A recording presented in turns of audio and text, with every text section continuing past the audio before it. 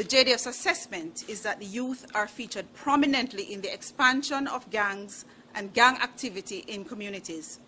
This is why we are seeking to strengthen our own youth engagement efforts to provide an alternative and positive action path in society for youth to prevent them from being pulled into gangs. Days ago, a 62-year-old farmer in Command Pen district in St. Elizabeth was hit in the head during a heated dispute with another farmer. 2 days later, he died. Now the other farmer, Jerome Reed, aged 37, who is from the same district, is facing a murder charge. The deceased is Travis Powell. Reports from the police are that about 6 p.m. on March 16, Reed and Powell were having a heated dispute, which Reed reportedly used a tool to hit Powell in the head. Powell was later taken to the hospital where he received treatment. However, he succumbed to his injuries 2 days later. Yesterday, Reed surrendered to the police and was subsequently charged. A court date is being finalized for him, the police said. Every time the Prime Minister do the budget debate and talk about minimum wage, there's a set of people that complain in the comment section and talk about, yo, that minimum wage can't do nothing for people. People supposed to survive off a minimum wage and them something there. And granted, a lot of the country already understands what minimum wage is, but I realize enough people don't understand. Or them do know, them just not care, them just need something for complain about in the comment section for vent. Either way, we're going to talk about it a little bit. Guys, I want you to understand that minimum wage is not a place for grown adults to be with children. Right? Minimum wage is not a permanent state that you should be in. Minimum wage is supposed to be something that young adults take part in who probably just left school and have no qualifications and want to make a little money until them sort out themselves. That's what minimum wage is. We now look for raise a whole family off a minimum wage. That's crazy. Come on, people. Let's be honest here, right? Minimum wage is not a place that you can raise a family off. Minimum wage is a starting point. You're not supposed to be there permanently. It's a temporary state for you to be able to just move up from that level, right?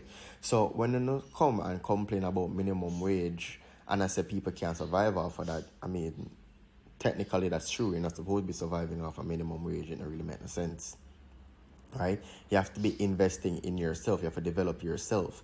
That is why when we talk about paying attention in school and continuing to develop yourself even into adulthood to make yourself more marketable when we're looking for jobs, it allows persons to avoid falling into this minimum wage situation, right? Because look at it this way. If they were to keep raising minimum wage, if they raise minimum wage to high levels, right? Like 30 grand and them something, what do you think that are going to do to the economy? That are going to mash up the economy. And comparing the prime ministers and the parliament raise to increasing minimum wage, their raise does not affect the economy as much as raising minimum wage, or because there's far more people on minimum wage. You get what I say? So we can't compare them to them for say, yo, if them can raise for them, pay them off raise minimum wage too. I don't really say it work, right? But I will say this. People need to be intentional about what it is they want out of life and what it is that they're doing, right? Because at the end of the day, and this is my honest opinion, I don't think anybody really cares about poor people. If you look at it, people only care about people who have things, who have money, who have status, who have power. If you ever notice, when somebody is famous, them they really have to pay for nothing, you know. Them can get things for free, you know. People give things for free when you have it already, you know. When you have money already, when you're rich, when you're popular, people just give things for free. Versus when you're quote-unquote regular or poor, you have to buy everything. Nobody not really check for you. You get what I say? Like, on the need to be more intentional about what it is you want out of life and move forward. Because if only things that the government or any government are going to come save you, fair you know, want a whole heap of money for minimum wage, then on out of the mind, to be honest. Right? So, yes, I can understand the dilemma of enough people because they were dealt a hard hand in life and not everybody did make the best of the opportunities that were presented to them. But at the end of the day, it doesn't mean that you're owed a minimum wage salary that's supposed to help you provide for you and your family, because that's not what it's for. You have to invest in yourself and develop a skill or further education in some way for be able to compete in the job market. That's just where it is right now. You get what I say? Life hard, right? You have to fierce, you have to competitive. Nobody don't have the time for you to start for nobody nowadays. Everybody I try to get it. Everybody I try to uplift for them family for move forward. Right? So that's just my 2 cents on this whole minimum wage debate. But no, so there'll be more people complaining about this as time itself exists, because people are gonna always just miss the bigger picture of it. But it's not a permanent state for you to be. It was always meant to be temporary.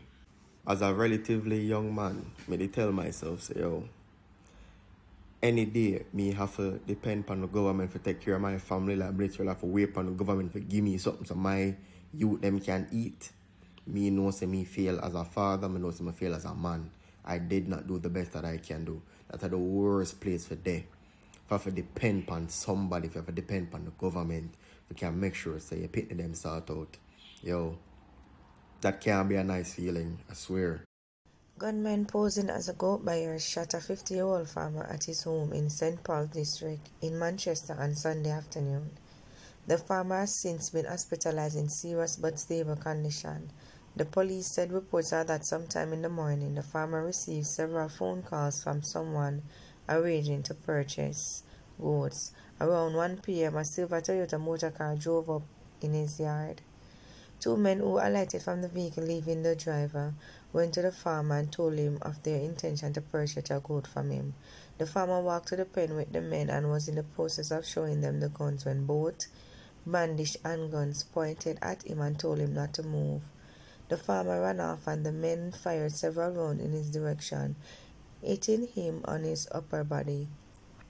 The men then escaped in the waiting motor vehicle. The farmer was rushed to hospital. No motive has been established for the attack, the police said.